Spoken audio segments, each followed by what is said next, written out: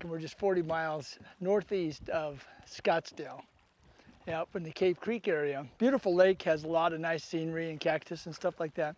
But what we're going to do is come up and teach you some tricks on Texas rigging. So Texas rigging is really, really easy. You know, you just have a bullet weight. I'm just using a 1/4 ounce bullet weight, number 2/0 hook, and a brush hog, Zoom brush hog. Now I run that up to the keeper part on the hook, and then I'm going to try to keep that brush hog as straight as possible. So I just bend it, and I just put it like that. I do have a little bobber stopper on there, just in case we get by a tree or something, but I like to, Zooms float, so I like to keep that bobber stopper like 1 or 2 inches above the weight, so that way it kind of comes up, you know. So this little trick here is amazing, and it catches fish, you know. You know, we're gonna just cast out on little, we're on a very, very steep bluff here. You know, drops off real fast. There, oh, missed him. Let me try again, just a little one. Sometimes you get these really little fish, and they just like to peck at the tail ends of these brush hogs. And I'll show you why these little ones like eating this. I like to, in the springtime like this, is mimic a crawdad too, is I put chartreuse on the tail. Just dip it on the very, very end of the tail. And that seems to attract the bass a little bit better. So we're gonna just kind of fish some of this steep stuff. I like the steep stuff in the summertime because bass like to come up, move up and feed, and they like a short distance to do it. You know, the wintertime, fish like staying in the flats a lot, and so that's a good place to fish in the wintertime. But in the summertime, I like these real steep bluffs. I do really good on those. So, you know, I may be out in 50 feet of water, which I'm not, but I'm in 25 feet of water. But I can cast up close to the bank, you know, just kind of flick it up there 4 or 5 feet off the bank, let it go down. So basically, I've got to find out exactly where these fish are. I mean, you know, I'm fishing every little nook and cranny out there, you know, that comes into the lake. Everything that you see, that little rocks that are entering in the lake, those are all good spots to fish. Sometimes, you know, you'll be along rock like this, and all of a sudden, you got a little wash here with pebble rock, or little rocks as big as your fist, you know. So the cameraman scrolls over there, you can see all that rock there. So I'm gonna make a cast. You never know, there might be a nice bass up there, and he might just be, you know, eating crawdads or wanting to eat a crawdad up there. So we're gonna throw that out. I've got that 90-second rule. I'm gonna let it go down, hit the bottom, take up my slack. It's getting heavy, set the hook, and there's a fish. That quick. See, that we called that one, got lucky and called that one right. You know, right on the rocks. He was up there eating crawdads. Small fish, but hey, you know, when you're bass fishing and you're using new techniques, or you're trying new techniques, this is a good way to go. Whoops. Oh boy. This one got hooked in the gill.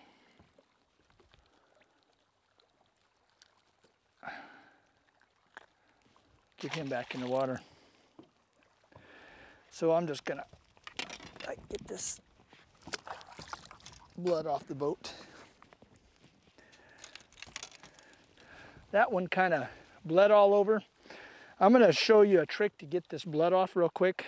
If you do catch a fish like I just caught, and he's bleeding, if you leave that blood and it dries, it will stain your carpet. So the best thing you can do is take time, put your rod down. I'm gonna grab a rag behind the cameraman here real quick. I'm gonna wet this. And what you can do is just put as much water on here as you can. You know, and let that soak in. And then just kind of, you know, just kind of wipe it up like that.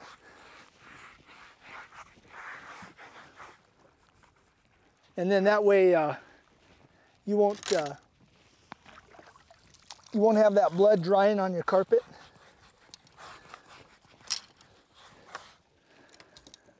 Yeah, I caught him right on the end of the gill, and it kind of just, not all of them do that, bleed like that, but you know, some of them do.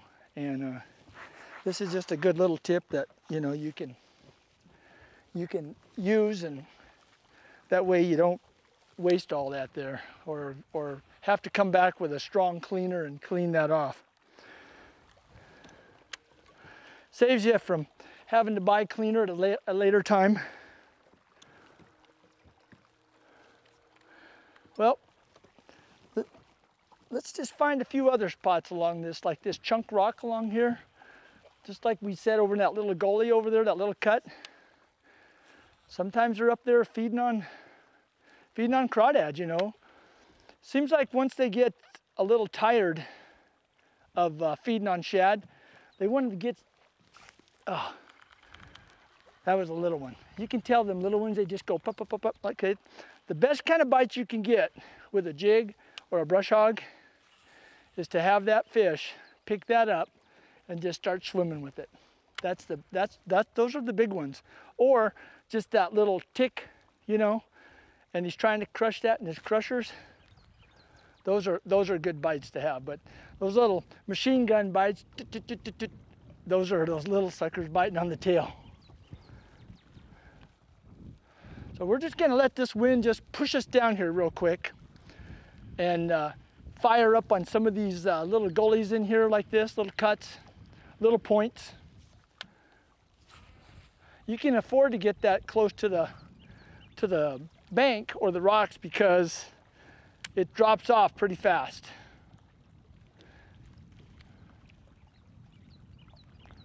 So I'm doing that 90% rule, you know, it's down on the bottom. I'm gonna pull it a couple times like that. You know, and I'm not gonna waste time sitting there. I'm gonna just reel in, fire another one way up there. Right where those rocks are coming into the water,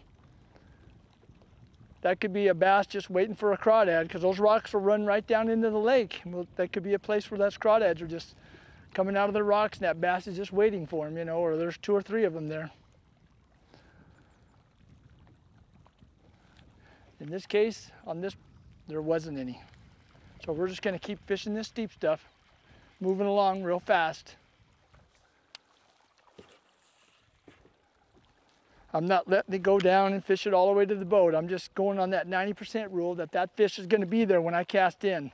I'm looking for only aggressive fish right now. I'm fishing fast along here.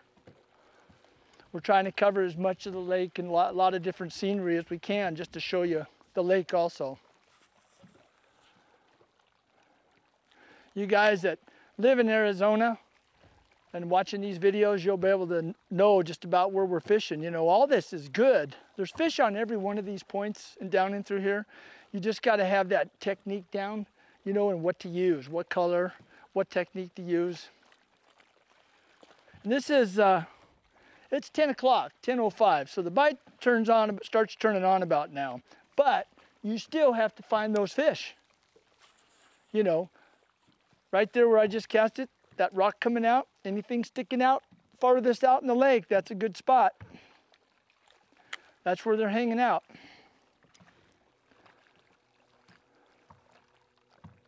I didn't quite get right on the end of that, but next cast it will. I'm at 34 feet and there's a lot of fish down there. So what we're gonna do is we're gonna use a brush hog, which is like a jig, and I'm gonna throw a 1/2-ounce football head too, and try that. That also works, you know, in the lake here. This is a good football head jig. I'm just gonna make it real simple.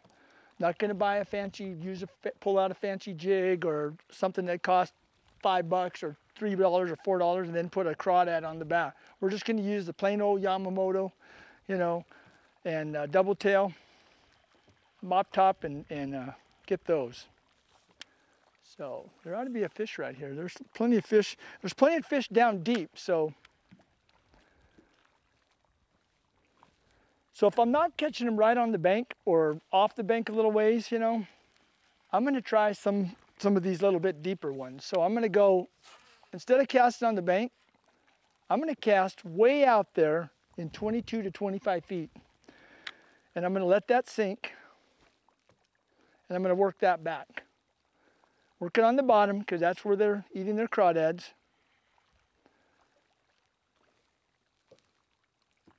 Remember, after it hits on the bottom, you can just kind of slowly pull that. But you need to find out, you know, do they want that hop like that? Or do they want that thing just pulled on the bottom real slow like this? You just got to kind of find out what those bass are after. There's a bass that just came up chasing minnows right there. Let's just flick into that real quick and see.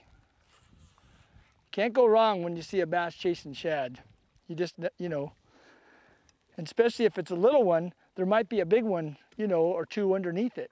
Being lazy and letting the little ones kill the shad.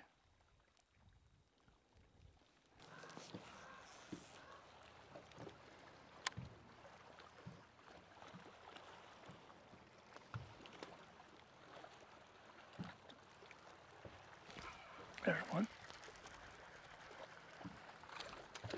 Oh, little missile coming way out of the water. Another little one.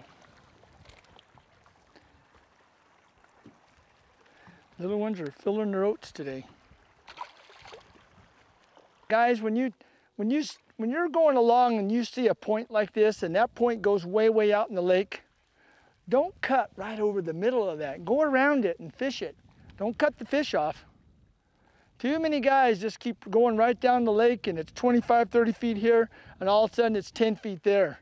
You know, you just cut off the best fishing. So swing your boat out a little bit.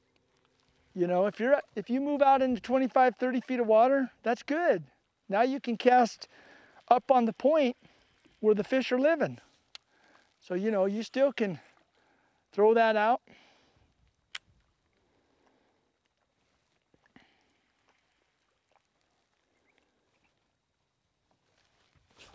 There he is.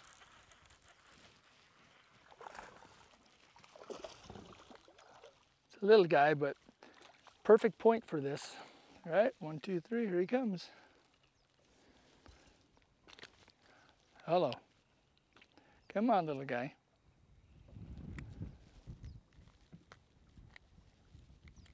Boy, sometimes you get that right in the top of that mouth and they just,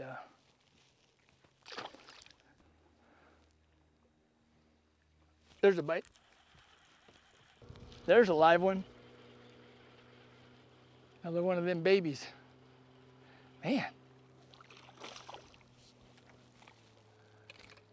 We run into the baby factory along this this shoreline. There you go, little guy. Boy, when they hit that water, they're gone. These brush hogs are so easy just to stick them back on the hook.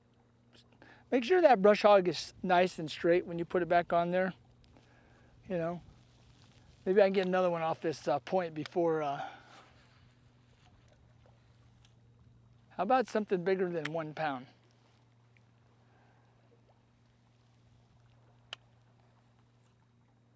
Right there. Uh-oh, there's a bite. Got him.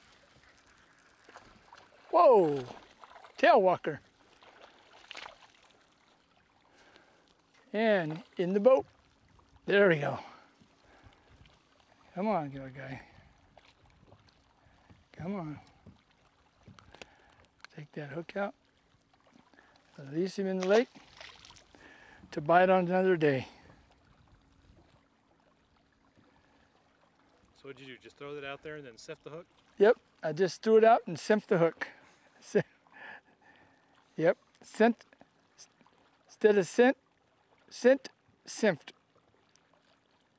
All right, let's sift the hook again on this next one. Fish, little one.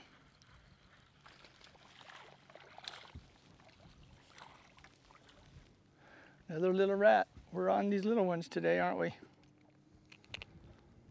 Goodbye, little guy. So anyway,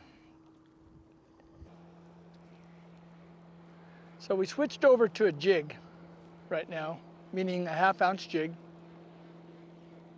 We got a little smoke sparkle on there. Little tips are green, just a lead head. That's all it is. It's real simple.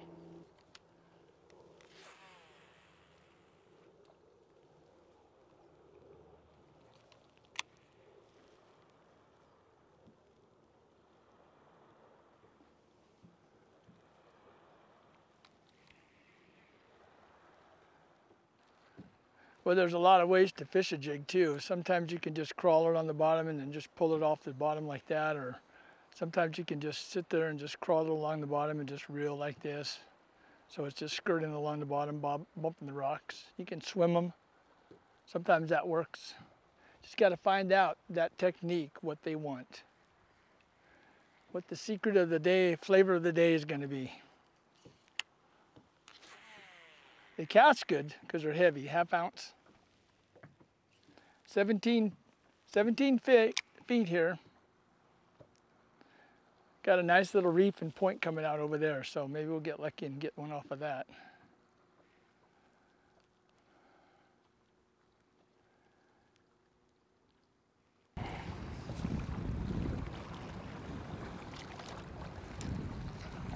Whoa. Jigfish. Ah.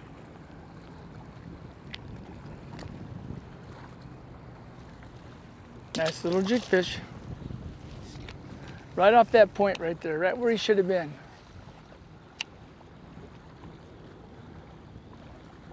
Caught him just swimming it right across the point. Oh, there's the shad. I see the shad there in the water. There's a fish right under the shad. Here he comes. A little bigger.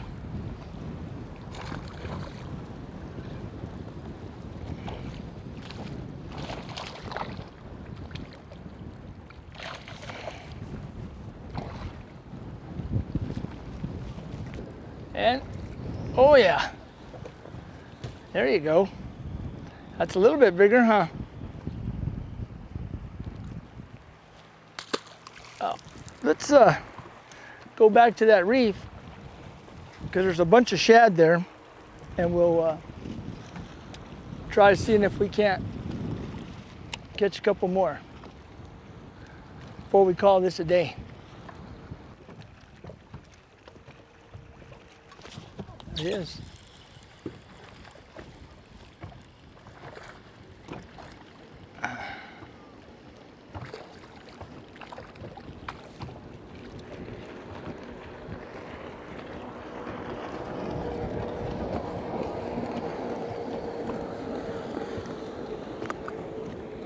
Another little guy, huh? Let's see what's out there. Maybe there's some bigger ones underneath them. There's a bite. Got him.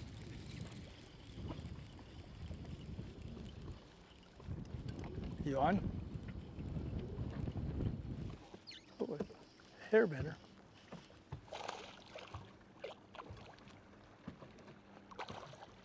There's a good one.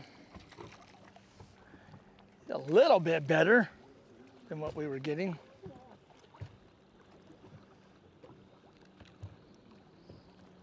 Catch and release. Right off that little point there. You called that one.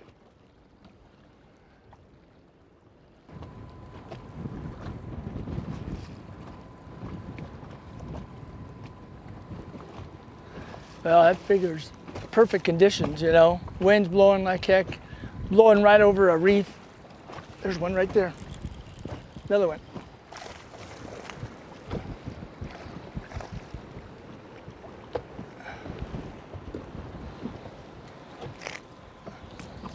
That's a little one.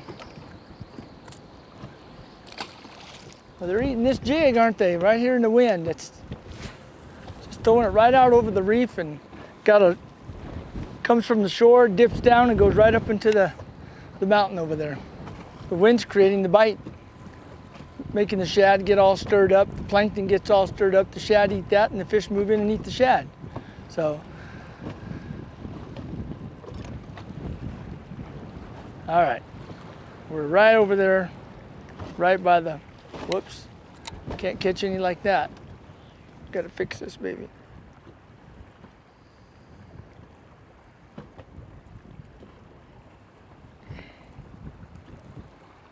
There we go. Oh yeah. Let's give it another try here. I'm just gonna slow roll it right over that reef.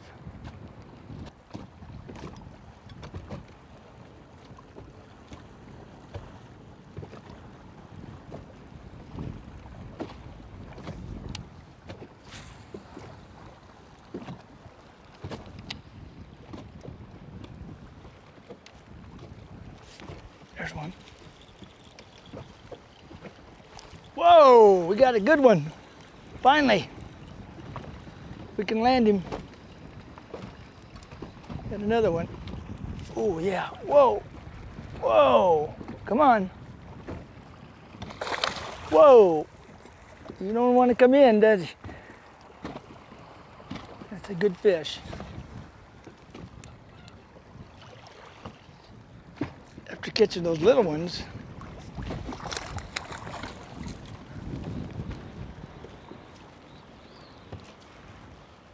oh yeah, that's what we were waiting for. Waiting to end the show.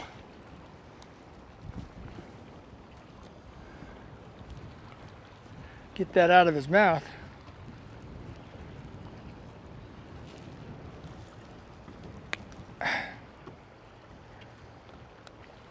There we go. Well, he just decided that, destroyed that jig, I'll tell you. That's a nice one, isn't it? Look at that. Good way to end the video. And we just want to thank you for letting us come to you on YouTube and other ways to show you how to catch bass at Bartlett Lake. So with that, we'll see you on the next trip.